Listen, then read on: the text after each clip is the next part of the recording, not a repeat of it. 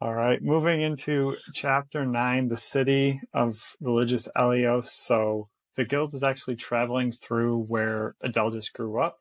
We know they went to the Isle of Ruma at one point, and the apprentices were able to see their families, and now we're able to kind of get a glimpse into Adelgis's childhood. And surprise, surprise, it is a very, very scholarly city. It has a university, and it is well known for its research capacity.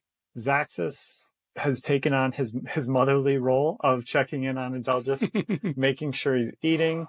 Addie continues to make sassy comments about their relationship and how they're interacting. And Zaxis is powering through them and really taking it to heart to make sure that Adelgis is doing well. He's covering his shifts, really just looking out for him all around.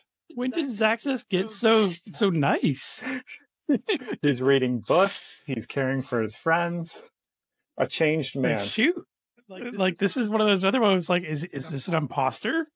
Because he's doing nice things. He's not just being Mr. Hothead. So Zaxis actually also shows us that the carriage that's holding the plague-ridden creatures is impervious to magic. And we find out that the word is cured and stained in nullstone, which is a type of rock that actually nullifies magic. And this is where Zaxis is like, hey, look, I'm going to use my fire against it and show you that nothing's going to happen. And this is extremely helpful and good to know, just because if the plague-ridden monsters are getting stronger and stronger, you want to have some way to prevent them from using their magic to escape. So very cool and interesting facet to the carriage. And even more than that, it's kind of that, like, what other things can it be used for? Potentially very, very useful, not only in prisons, but I could also see it being used as military tactics somehow as well. So something definitely to see more into in the future.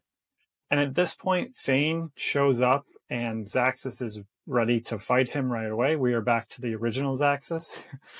His good days are over. He's back to his normal man.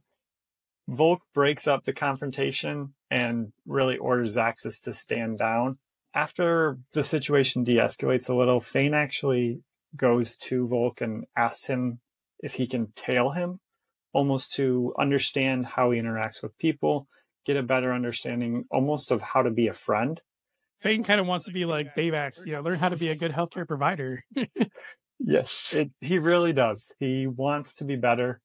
And this points again to Volke's good judgment and faith in people as a whole. As they make it into the town, we come to know that Zelfrey is going to go and actually confront Adelgis' dad. We know they had a bad history before, and Zelfrey's not a fan of him. And he's less a fan of, incubating the Abyssal. All right. And with that concludes this week's episode. You can find us on Podbean, Google Podcasts, Apple Podcasts, basically anywhere that you can listen to podcasts. We are also on YouTube. And if you want to join in on the fun, you can find us on the Facebook group at Frith Guild Podcast. And if you want to reach out to us, you can contact us at frithguildpod@gmail.com. Or send us a message on Facebook or comment on Facebook.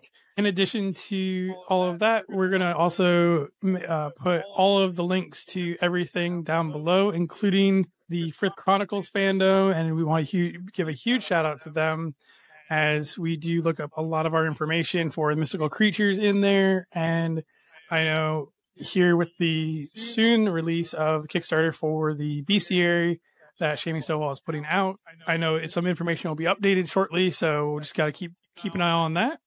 Thank you for listening. Scott, did you have anything else to add? Excited to get to the tourney. We're making our way to the tourney. I'm very excited for it. Woo. All right. Thank you all for listening. We'll see you next time.